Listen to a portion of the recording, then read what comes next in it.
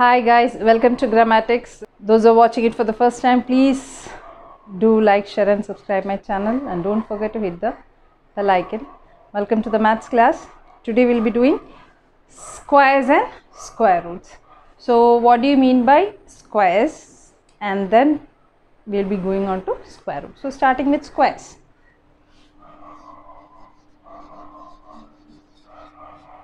Now what do you mean by square? When a number is multiplied by itself, the product that we get is called the square of that number. For example, if I am taking 6 into multiplied by the same number, you will be getting 36. So a number, when it is multiplied by itself, the product that we get is called the square. That means 6 square is equal to 36. So square of 6 is 36. Similarly, square of 7 is equal to 49. Now, what do you mean by square root?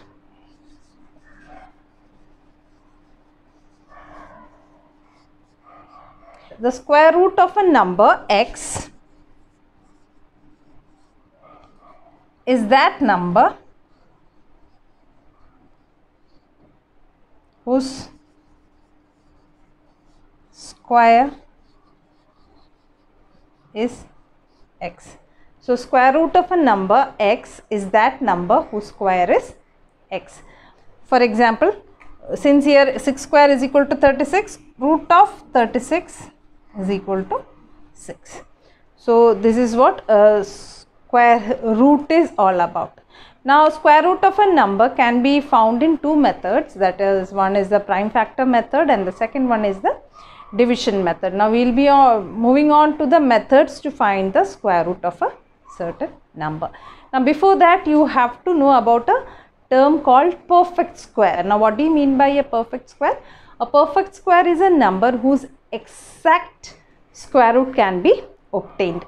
Now how to obtain square roots of a number? That is, you have two methods. That is, first one is the prime factor method and the second one is the division method. So we are moving on to the methods to find the square root of certain perfect squares. Now prime factor method, you have to use the factorization, prime factorization of certain numbers to find the square root of using the prime factor method. So we will be putting the question.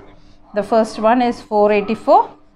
You have to find the square root of 484. Now how to find the square root of 484? You need to do the prime factorization. 484, 242,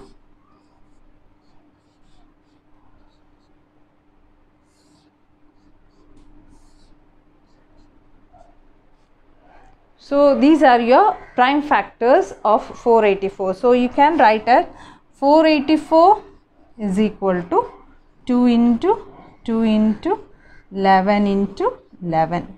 So root of 484 means you have to put everything under the root. 2 into 2 into 11 into 11. Now what you have to do is you have to make groups of the same factors. So here 2 into 2 is one group and 11 into 11 is another group. Now you have to take one factor from each. From this group you take 1, 2 and from this 11 you take another. So multiply it, it is 22. So root of 484 is equal to 22. This is how you find the factors using the prime factor method. So when you have to find the square root of a perfect square, you need to find the prime factors. So you have to pair the same factors. Here 2 into 2 is one pair and 11 into 11 is the second pair. From each pair you take one factor and find the product. That will be giving you the square root of a perfect square. We will be doing one more problem regarding the prime factor method. So your second problem is find the square root of 11025. Now how you are going to find it? Again you need to, here you have to use your divisibility test. It is not divisible by 2, it will be divisible by 3. 3 3s are 9, 3 6 are 18, 3 7s are 21, 3 5s are 15. Again 3 1s are 3, 3 2s are 6, 3 2s are 6, 3 5s are 50, 5, 10, 5 4s are 20, 5 5s are 25, 5 4s are 20, 5 9s are 45, 7 times. So this is your prime factorization of 11025. Now how you are going to write?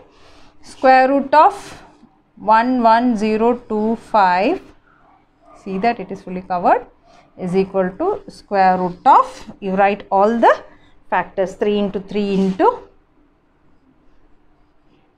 5 into 5 into 7 into 7. Okay. Now you make the pair, so that here was 3 into 3, 5 into 5, 7 into 7. Take one from each, that's equal to 105. So this is the square root of 1102. Therefore, square root of 11025 is equal to 105. This is your final answer. This is how you use the prime factorization method, and that is a prime factor method to find the square root of a given perfect square. This is all about perfect square.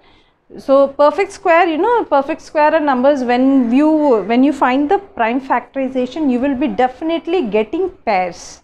So when you are not getting pairs, either you have done something wrong or the given number is not a perfect square. All the perfect squares will definitely having pairs.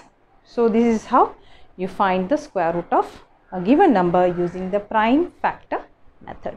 Now moving on to the division method. Now this division method can be used to find the square roots of perfect square as well as the numbers which are not perfect squares. But now we will be doing the square root, how to find the square root of a perfect square, how to find the square root of the numbers which are not perfect square using this division method. We will be doing it in the next video. So find the square root of 276676. So now how you are going to do, as the name indicates, it is the division method. So you will be going on with the, so you write your number. Okay, as soon as you get your number, the first thing you need to do is pairing the number from right to left. That is the very first step to find a square root using the division method. So you pair it from right to left, right to left. So 76, 66 and 27. So these are, so we will be taking each pair for the calculation. So here you have the number 27, that is your first number. Now what you have to do is, you have to think a number which when multiplied by itself will be giving you either 27 or it should be less than 27. That means you have to find a number whose square is less than 27. So you have 5 into 5, 25. So 5 into 5 means 5 will be there in the divisor place and another 5 will be there in the quotients place. That is 5 into 5. That's how you have, we have to put you have to put one 5 in the divisor place and the other one in the quotient place. Now 5 into 5 is 25. You just subtract these two numbers to bring down the other two. You have to bring the pairs together. You are not to, as the ordinary division, you are not bringing down single by single numbers. You have to put the pair down. So here it is 266. Now what your next step is, you have to add these two numbers or double it. That's what it, 5 plus 5, that is 10. You have to put it the left side of 266. Now what you have to do, your next step is, you have to find a number that could be put here. You have to find a number that we have to put here and you have to multiply it with the same number. What we are putting here, for example, if you are putting 1 there, if you are putting 1 there, it will be 101 into 1 you are doing, that is 101. If you are putting 2 there, it is 102 into 2, that is equal to 204. And what you are putting here, you have to put the same number in the quotient also. See here you have 266, we got 101, 204. So 204 is the apt number. How did you get with 204? 102 into 2. So 1, 2 you put it here, the other 2 it will be going up. It is 204. Again you subtract 2, 6. Again you put the, bring it down. Again the same step you have to repeat. 102 plus this 2 gives you 104. You think of a number here that you have to put. So the same number you will be putting it there. So again you have to do the same calculations. So 104, 2 into 2. How much it is given? So 4.